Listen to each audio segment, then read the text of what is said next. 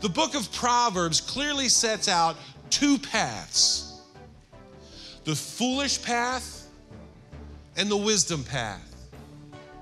The path of the fool and the path of the wise.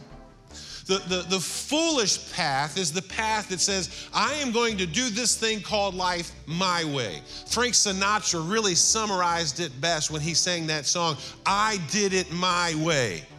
That is the height of arrogancy, isn't it? I maneuvered this life. I leveraged relationships. I gained as much silver and gold and precious jewels as I could possibly gain, and I did it my way. The wisdom path, however, starts with, continues with, and ends with God.